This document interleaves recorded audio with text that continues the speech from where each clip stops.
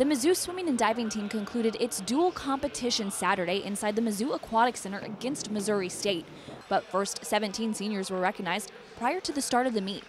Over in the pool, the Tigers picked up their first win of the day in the women's 200 medley relay, clocking in at 141.01. Up next, it was the men's turn. They also came in first with a 129.49 finish in the same event. Individually, several Tigers also earned Mizzou first place points. Sammy Jo Porter took the 200 free, touching in at 151.42, while teammate Sarah Thompson nabbed first place honors with her 53.25 swim in the 100 back. On the men's side, Nick Alexander wins the back with a 48.64 swim from the junior. Mizzou will host the Tiger Invite next weekend before heading off to Athens, Georgia for the SEC Championships. To see a complete list of meet results, head on over to mutigers.com.